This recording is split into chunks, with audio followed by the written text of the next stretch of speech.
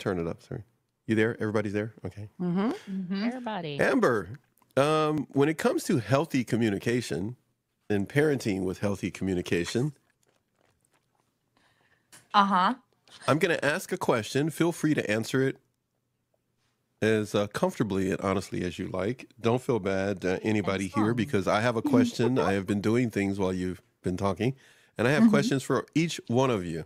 Oh, boy. Now, Amber gets to go first. Healthy communication is very important in any relationship, in any dynamic. Healthy communication works no matter what landscape is here. That's my brand. What's one thing that people are generally surprised to find out about you? Generally surprised to find out about me that I'm angry all the time. I didn't see that. I didn't see that one coming. I thought you were going to say something. You were surprised? That is a surprise. That's a surprise. I did not expect that answer. Go ahead. Feel free to elaborate on that. Expound as you will. Well, anger is a totally natural emotion, number one.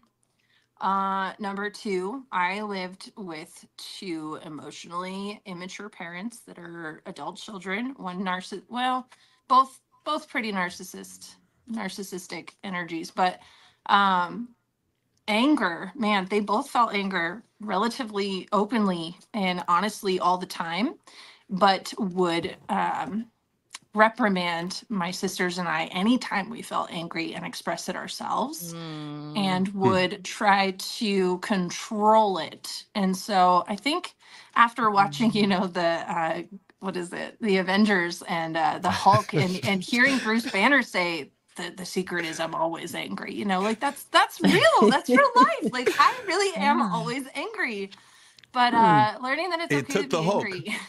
It took the Hulk. I love the that. Hulk and the Avengers. The Hulk and the She-Hulk too. Have you seen the She-Hulk series? Yes. No. Oh my gosh. My daughter. It's a Netflix series. Is the She-Hulk lawyer? I think she's a lawyer. Have you heard of The Boys? What is it? The Boys. It's like this amazing show, and it has all these comic and superhero figures and stuff, but it's like raw and real and like dark. It's like funny but sarcastic and dark, and it's like it's so like